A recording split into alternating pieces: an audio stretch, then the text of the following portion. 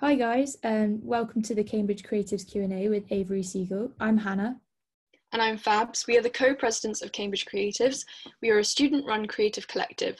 We are curating a series of talks with world-renowned professionals in film, TV and theatre.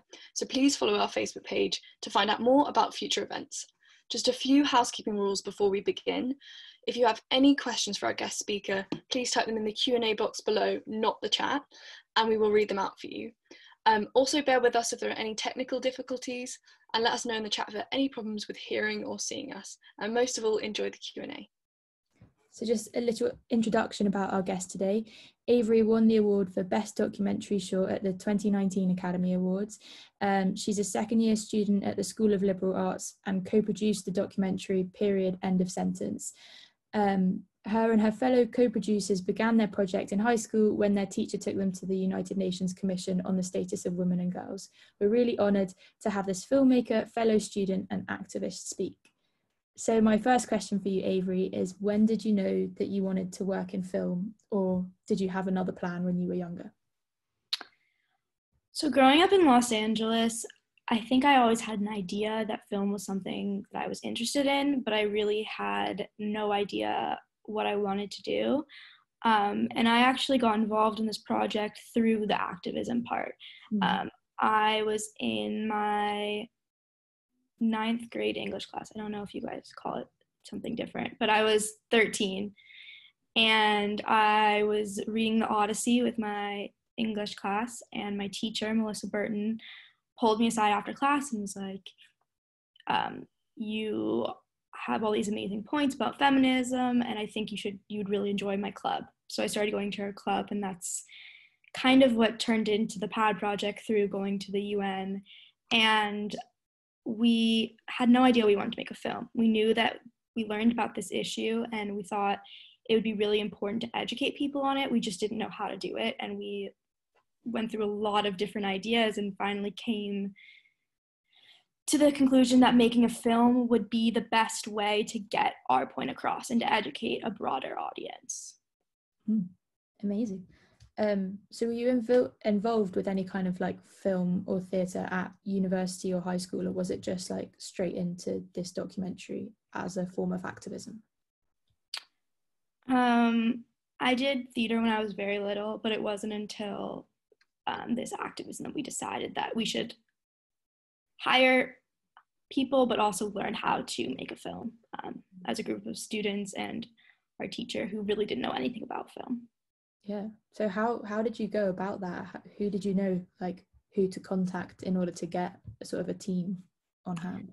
So growing up in Los Angeles and going to a school in the center of Los Angeles, we did have a lot of connections. We really wanted it to be a student-based film, so we hired Raika Zapachi, our director, because she had just graduated USC Film School, and she was about the same age as us, and so we really wanted to keep it within that age range. And from there, it was really like Raika guiding us. We didn't really know what we were doing at the beginning. It was a lot of trial and error, but we figured it out. And working with her as a director, were there any things that you established from the get-go in terms of how you wanted to work with each other? Did you give her sort of like the goals of what you wanted to achieve and she worked out the story? Yeah, so from the beginning, it was always a team effort. When we came up with the idea, we had a bunch of different communities that we were working with and raising money to get machines for, but we didn't know which community we wanted to focus on for the film. And so because we didn't really know what we were doing, we had a lot of conversations about what we wanted the film to come to have and what we wanted it to be able to portray. And she was able then to take our notes and kind of help us find our direction. And it was a few times of going back and forth to India and finding our story, finding our main characters, but it was a joint effort. Mm-hmm. And how did you find your main characters? Did you get told of a village or did you go and seek people out? So we worked with a nonprofit in India called Action India, and they brought us to the community that we ended up working with, Katikara, and through them we started interviewing, and the women that you see in the film are the women who stories kind of shine through the best and were the ones who were interested in being in the film. Yeah. Did you find then quite a lot of women didn't want to be involved in the film? Did you have a problem with filming ever, or like at all? It was never a problem with the woman. It was more a problem with the men in the community who were afraid of what giving the women of the community power would do. The machine is in a family home, and the men of the home actually don't even know what the machine is for still. They think it's a diaper making machine.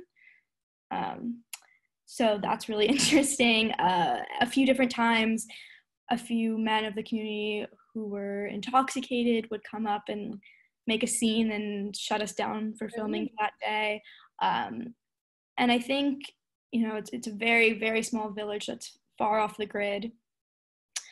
And having a lot of people, even though we try to keep our film crew very small, was just a disturbance to the normal day in the life of the Katikara village. And I think that was kind of the biggest concern for the men. But that was the biggest problem we faced while filming. Was that something that you anticipated in advance, sort of like coming across social taboos and having to work within that? Or was it quite a shock to get there and realise that people had those attitudes? We were aware that the social taboos were going to be a huge challenge. There was a lot of cultural barriers. Talking about menstruation in India is a huge social taboo. And so that alone was an issue that we knew that we were going to have to face. We just, situations change and different issues come up at different times. We didn't know exactly what was going to happen, but we were expecting that there would be some issues related to cultural and social taboos. Mm-hmm. That makes a lot of sense.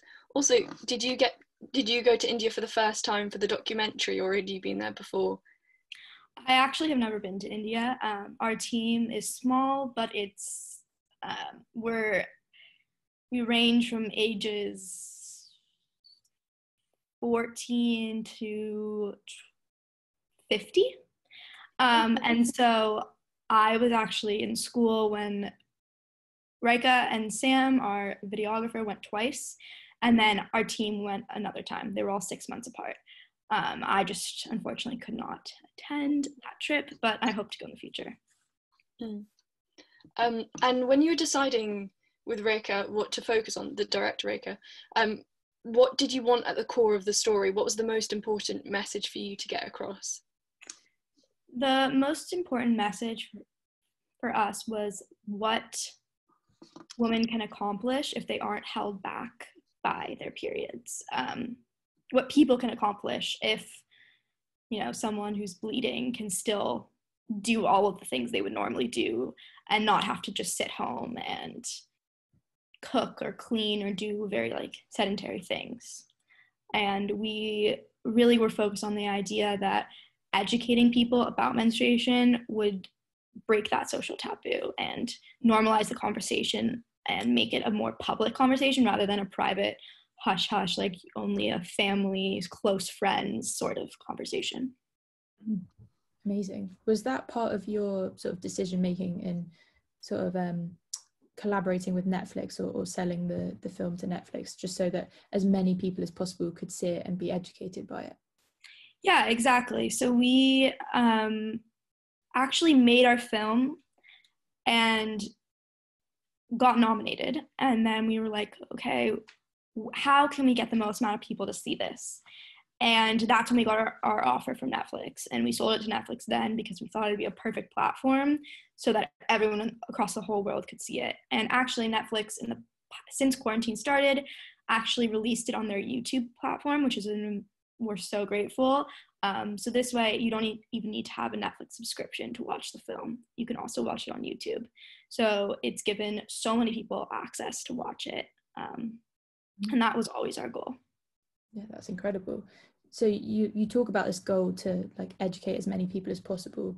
Would you do another documentary in a different country focusing on a different culture, or even the taboo in America or something like that, because they they change in different cultures? Right. So we actually, the same time that the Oscars were happening, we launched our nonprofit. So our nonprofit is called the PAD Project, and the PAD Project is working on all those taboos in America and all across the world. We have 8 or 9 different partnerships now, and making another documentary isn't out of the picture, but we're doing so many different projects right now, and I think the documentary led thousands and thousands of people to come to us and tell us about what their community needs, things that they were coming up in their communities, things like issues that they've seen. And so we've been able to work with so many different groups of people through that. And so at this exact moment, I don't think we necessarily need another documentary. We've had so many amazing opportunities since, and they're continuing every day. Our nonprofit is really growing, and it's amazing to watch. Yeah, really is. You said you found out about some of these issues from your visit to the UN. Would you ever, or have you been working with the UN and other sort of international organizations to spread this goal of education and stopping the taboo further?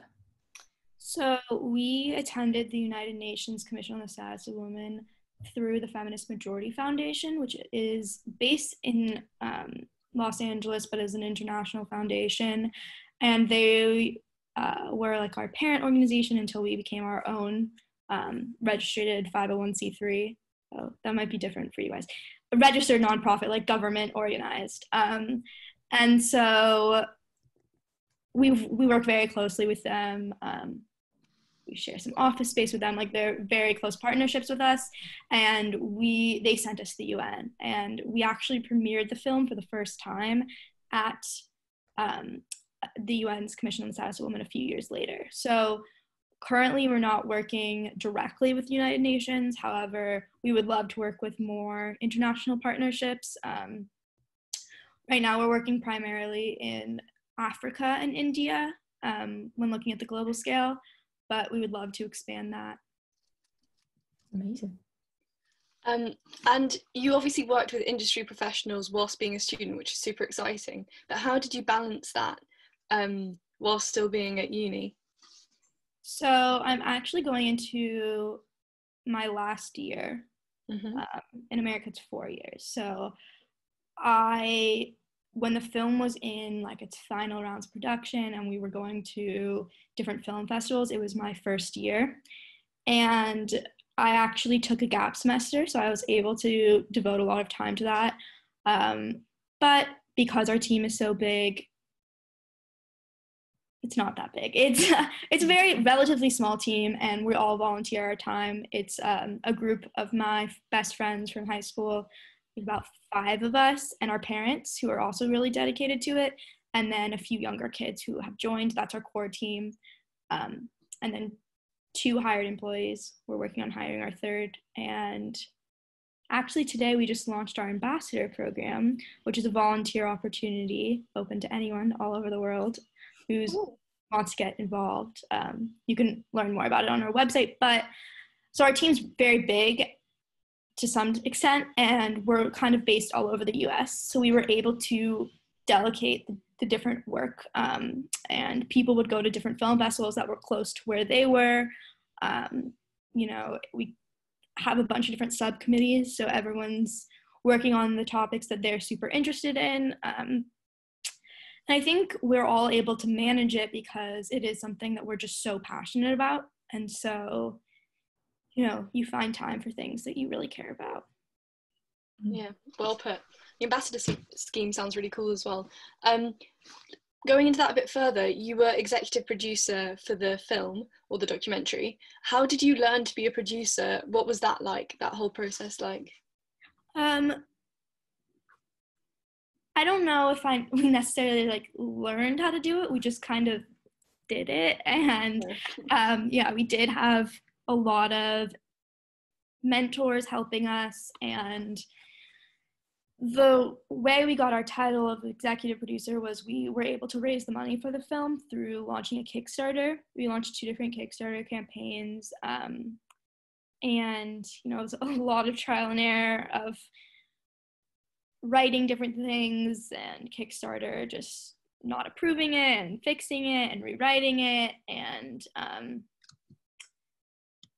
it was a difficult process, but ultimately we were able to obtain the funds that we needed to start making the film and then finish the film. And yeah. Sounds like a crazy process. Yeah. Do you have any tips for like fellow students, whether they're activists or filmmakers, on how to, one, maybe like set up a project like the PAB project, or how to kickstart a documentary? I would say to have an idea of what you want to do, like a very solid idea, and look at the project as a whole and see if there's other people in the field who are doing something similar. And if they are, if it's something that you can partner up and do together. The world of documentary specifically is very community-based and very helpful, very hands-on. But I think Kickstarter, I think it's just Kickstarter.com, is a great way to start funding, because you can really show a broad audience what you want to do, and it makes fundraising super easy. So I would recommend doing that, but really just like not giving up. It was crazy when we were like, at that time we were a group of 15-year-olds and 5 of us and our English teacher, and we're like, we're gonna make a movie, and everyone's like, okay. And we just kept trying and we kept winning, and we were like, what is happening? But it worked. And so I think if you just put your mind to it and keep trying, which I know sounds a little cheesy, but it really does work. Are there any other sort of goals that you would like to achieve, whether that's with the PAD project or like a whole other sort of social activism project? With the PAD project, our main goal, and what I've kind of been focusing on, is expanding our work in the US. We worked very internationally in the beginning, and there's so many problems that the US has, especially in relation to access to menstrual products, and we want to start working with our community, specifically in Los Angeles, but also all over the US. And so that's our main goal right now. Yeah. Would you, or I don't know if you do already, work with sort of like corporations who make pads and stuff like that? Because I know that like we've had a discussion in the UK, and there was a campaign called Free Periods, and it was discussing how like around the taboo there's this problem with adverts about pads and you never actually see blood. So would you work with like Always or Tampax or other American organizations to change how it's portrayed in the media as well? That's a really interesting idea. That hasn't been as prominent in the US. And it's something I haven't noticed. I don't watch much TV because I do watch a lot of Netflix and stuff like that. But I have noticed in general, I studied abroad in London last year, and my friends and I would always talk about how the adverts in the UK were much more proper and like very civilized and very like nice, whereas in the US they're kind of more demanding. I remember there's like a lot of like, you might want to try, or it was like all suggesting, whereas the US it's like, try this.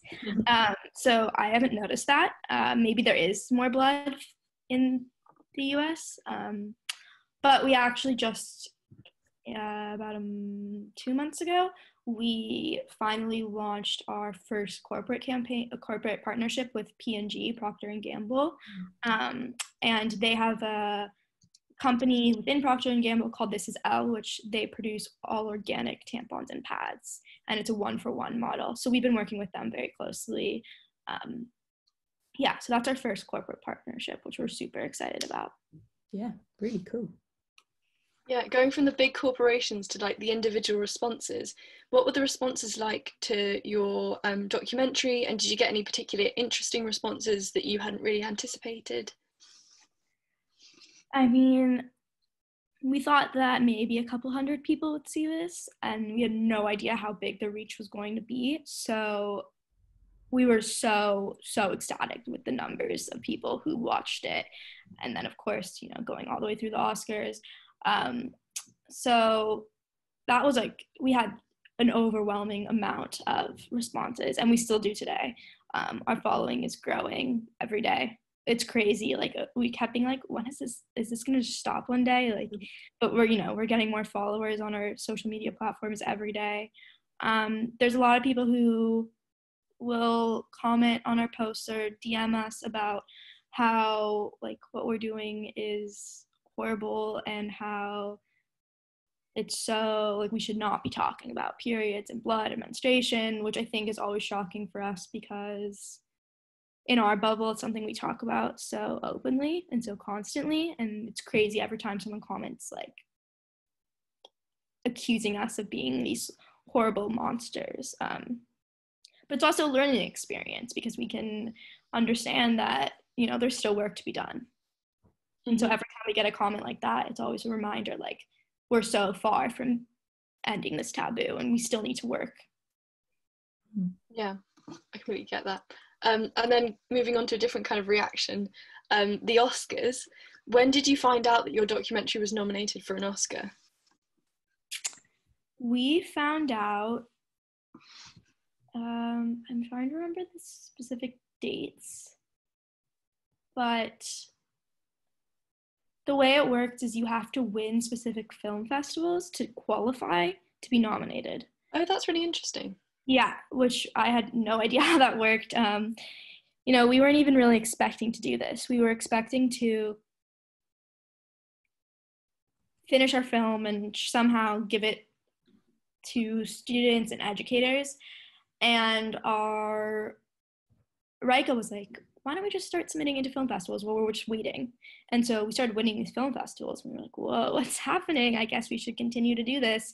So that's how we got there. And so we found out that what happens is you qualify and then you get shortlisted. And then from the shortlist, half get nominated. Oh, cool. So it was a very long process that, you know, no one thought we were going to get this far, but we did, and it was wonderful.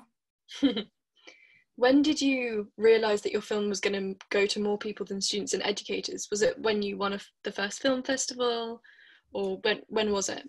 I think it was probably when we started winning film festivals and people were coming up to us and like, how can we donate? How can we get involved? And I think that's when we realized that we were starting more of a movement. And it kind of just continued to grow as time went on, and we continued to reach more people, go to more film festivals, have more followings, have more emails and contacts. Mm-hmm. Very cool. What was the run up to the Oscars like? This is just such a gratuitous question, but I'm curious. How were the Oscars? Like what was the run up to the Oscars like? Did you have to do loads of promotion, or was it like getting ready for the Oscars? Like what was going through your head at the time? We, like, the actual journey was a little different because Netflix had bought our film by then, so they were in charge of all the PR and all of the like promotional stuff that we were working on, and in charge of like the logistics of getting to the Oscars. They flew in our team from India, which was amazing. So the girls who were featured in the film, the women, were all in LA with us, and they organized all of that. So, you know, it was a lot of logistical stuff, but we were lucky that Netflix was handling the majority of that. Mm-hmm. And for you personally, how was it? What was it like? Just in your day-to-day life, knowing that you've been nominated for an Oscar?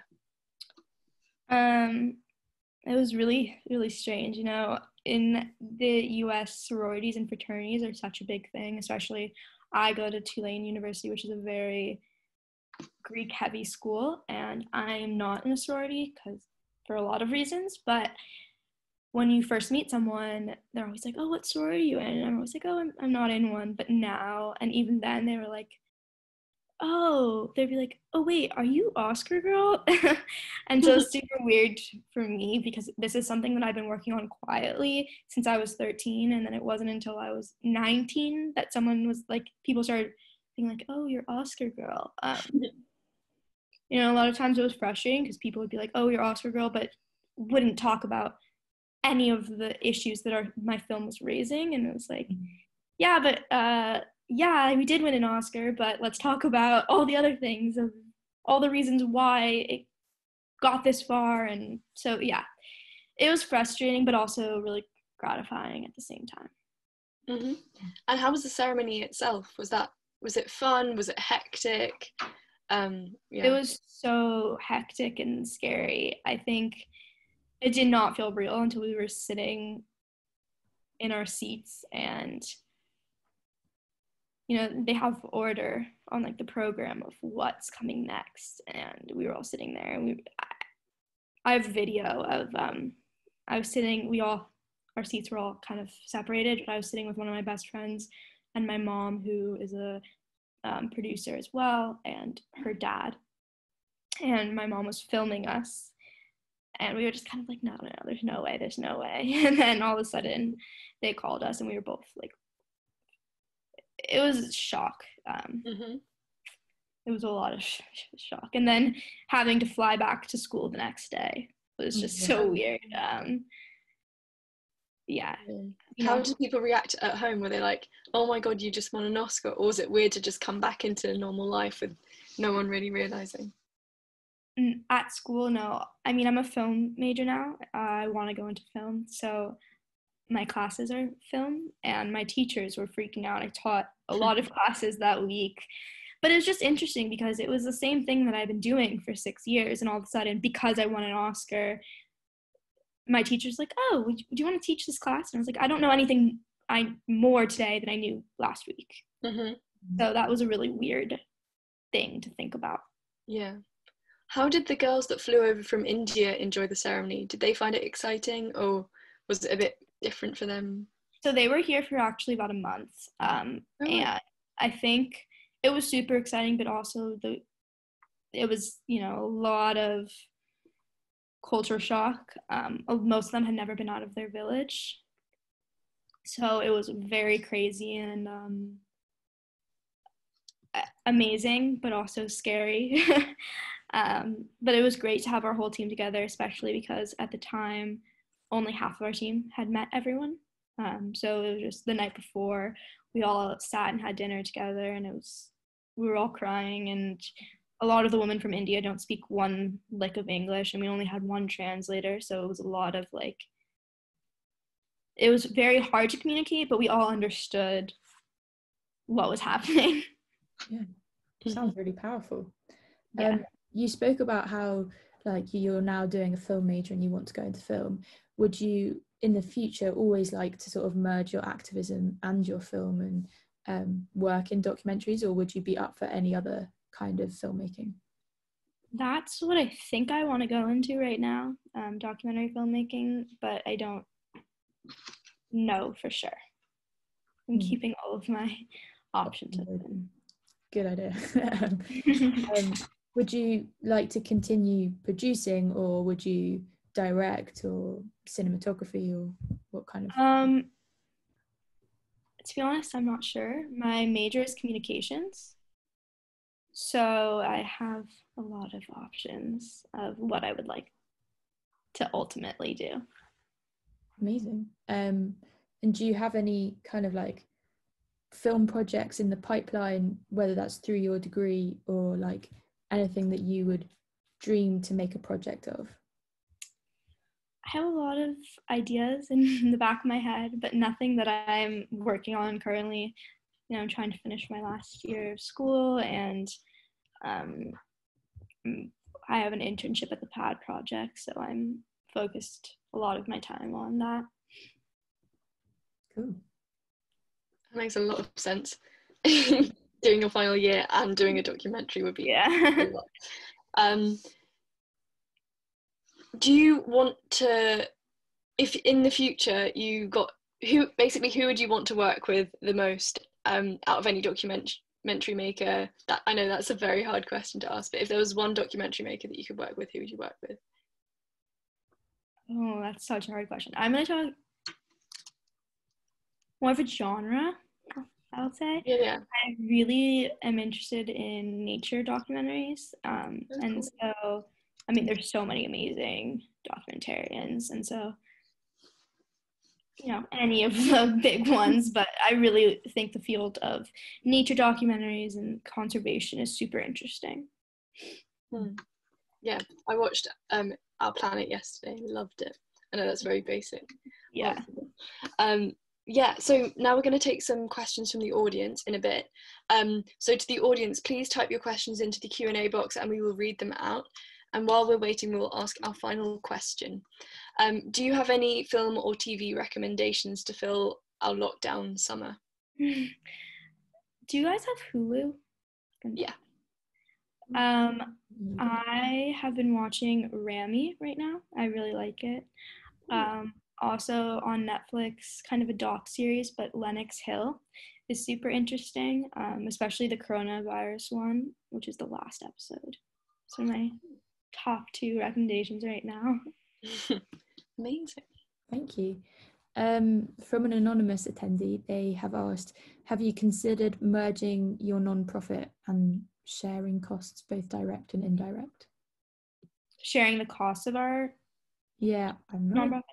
Yeah, I think that's what it is. Right now, it's not public, just because we're still growing our nonprofit and we do not have lots of funds. But almost everyone works as a volunteer except for 2 employees. So almost all of our funds are going directly to the projects and communities that we're working on. Cool, thank you. Next question, also asked by an anonymous attendee. How do you challenge taboo whilst also working in a culturally sensitive and competent fashion? Every time that we enter a community or we start working with a community, it's a partnership. It's never us versus them type of mentality. It's always a joint effort. And I think, excuse me, that's how we are able to kind of cross those barriers. It's to work as a team and to make sure that it's not, no one's helping anyone who doesn't want to be helped. There's no savior aspect to it. It's all just people who want to learn and want to break this taboo, and it's a joint team that comes together to make sure that that gets done. When you say that it's a team effort, how did you establish the team just physically? Did you establish the team through working with Action India, or did you find people in the local community and realize that one person's voice was very strong and that you could work with them? So specifically for Katikara and period end of sentence, we were connected to Action India, and Action India is a super powerful organization within India. The head of Action India is this woman named Gauri, who's one of the biggest feminists in India. She's amazing. She's in her 80s and wonderful. She stayed at my house for the Oscars, so I got to know her very well. And she was kind of the guiding force of the Indian half of the team. And we also had a field producer named Mandy in India who was able to manage our Indian film crew. So, you know, anyone who really showed a strong interest who was part of Action India automatically joined our team, and we still work very closely with them today. As for our American team, specifically our Los Angeles-based team, we are, as of now, literally today when we launched our ambassador program, anyone who wants to can apply to be a part of our volunteer program. In the past, unfortunately, we haven't had the resources to move it outside of the high school that we started it from. So it was kind of just open to the high schoolers at the school, but now anyone who wants to can be a part of it's no longer American team, it's just our team. Amazing. That's really cool. Could you tell us a bit more about that ambassadors program and how people can apply or get involved? And is there like Yeah, a so process? it's on our, you go to our website and you go to the Take Action page. It's under the Educate section, and you'll find all of the different rules and responsibilities there. But it's pretty much just a way for us to grow our team, and we want to be able to have people all over the world who are just pretty much actively engaging on ending the social taboo of menstruation. And these ambassadors, their job will be to engage their community, to host either virtual or in-person events and raise money for local shelters who need supplies, whole list of things, pretty basic, but it's open to, we have two different programs, a student ambassador program and a general ambassador program. The general ambassador program is open to anyone out of college or uni, and the student one is middle school age through 18, 19. And then we also have an option where a group of people could come together and create a circle of ambassadors and have a sort of like club type of thing, where they could work together to combat social taboos in their community. That sounds amazing. Very cool. Another question from an anonymous attendee. How did you find out which film festivals to submit your film to? So our publicist and producer, Lisa Tabak, this is her job. She actually, not how we got bought by Netflix, but she works for Netflix. And she is an award strategist. And so she knew exactly what to apply for. Also, if you search on the internet, Oscar qualifying film festivals, you'll find the list of them. They're competitive to get into. Sometimes there's fees, but if it's a nonprofit, you can normally get the fee waived, which we did majority of the time. Yeah, that sounds so cool. Yeah, what was the sort of the technicalities of having your film be bought by Netflix? Like how did that happen? Did you have to approach them or were you approached by them? So it's kind of a funny story, not funny, blurred lines, but so Lisa Tabak started her job at Netflix kind of around that time, and we had been nominated and we were against two other Netflix films. And I think, Ted Saranta saw our film and was like, this is really good.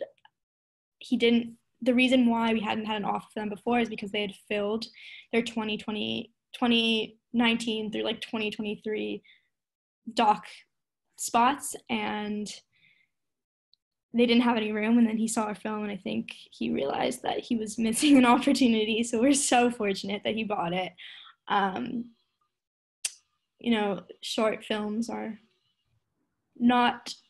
Short documentaries are not worth a ton of money. But so it wasn't about the money for us. We weren't trying to, get a huge deal. We were just trying to find a platform that would best suit us. Mm-hmm. So it didn't really matter how much anyone would offer us. We were just trying to figure out how we could use the film to educate, and if there were any clauses that would make it harder for us to get the film out to different educators, possibly for free. So that's what we were looking for in a possible buyer. Cool. Can you guys hear me, by the way? It says my internet connection is unstable. No, we can hear you. Okay, cool, perfect. What would you say are the key elements that are essential to the success in the following areas? First one, your activism. And the key to success. I think it's kind of what I was talking about earlier, your passion. Mm-hmm. Because if you're super passionate about something, you won't stop being an activist about it. You'll talk about it all the time. You'll talk about it to people even if they don't want to listen. And I think that's how you get your point across. Mm-hmm. And then the second one, your film production. What was the key element to that? I think it was passion again, just because we really wanted people to know about this. Mm-hmm. I think because we were so passionate about the activist part of the film, we knew that the film and making a film and making it so that people could see it all over the world would be a tool to further that activism, start a conversation. And so we were, there was no deadline or anything, but we were super, super insistent that the film would come out and would be super prominent, and that people could find it and talk about it and listen and learn and relearn. And so I think without our passion, it wouldn't have come out in such a timely manner, and yeah, it wouldn't have been as big of a deal. Just like a question to summarize the whole project, what was the best moment or the most exciting moment that kind of sticks out as like a really important moment for the entire sort of like documentary making process? I think there's a few, there's so many moments, but I think one of the craziest moments for me, just because I didn't get a chance to go to India, was one of my best friends and I, who's part of the founding board as well, we were walking into the house that we were having dinner at the night before the Oscars, and we could see in like the front window everyone sitting around a table talking, and Sneha, who is the main character of the film, the one who's studying to be in the police force, was sitting like right in the window, and I was walking in with my friend and Claire, and we looked at each other and we both started crying. We were like, oh my god, that's her, that's her, that's her. And we were like so starstruck. And then she saw us and she started crying. We were like, why are you crying? So that was a crazy moment. And then a little bit later, the next day when we were at the Oscars, I was standing with Lisa Tabak and a few of us, and Amy Adams came over and was talking to us. And she was like, oh, what are you here for? And Lisa was like, oh, period, end of sentence. And she said, I voted for that film. That was the most amazing film I've ever seen. If you don't win, I don't know what will happen. Like, I don't understand.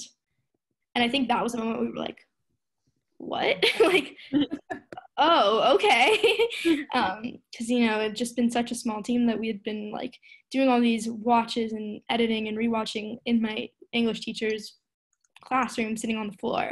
And all of a sudden she was like, this is an amazing film. Yeah. I think that was like when we were like, oh, wait, maybe we have a chance right now. Maybe we're not just like attending the Oscars. That's crazy. You've got celebrity fans. Just as kind of like an overall question, why do you think film is such a powerful tool and medium to educate people? Sorry, completely put you on the spot. I think with film, it's a great way for people to educate themselves and relearn specific things, because it can kind of be an individualized tool. I think when there's a film on Netflix or a film on another streaming platform or YouTube, you actively choose to watch it and learn. Whereas in some other cases, people are forcing you and telling you that you have to do something. Whereas when you click on a Netflix film to watch something, you're clicking on it to learn. And also I think film gives you kind of like a spotlight into someone's world. And instead of just imagining something, you can really imagine yourself in their shoes. And I think that gives someone the opportunity to really learn about something new, and care deeply about it, not just see it and move on. Definitely, yeah. Perfect. Amazing. I think that's all we have time for, actually. So thank you so much, Avery, for your wonderful answers and for giving us your time. And thank you to everyone who joined the call and asked such amazing questions. Thank you. And to everyone else, please like our Facebook page for more updates and register for our interview with musician and composer Erran Baron Cohen on Wednesday, July 22nd at 6:30 p.m. And thank you so much, Avery. We really, really appreciate you giving us your time, and we look forward to see what you do next in the future.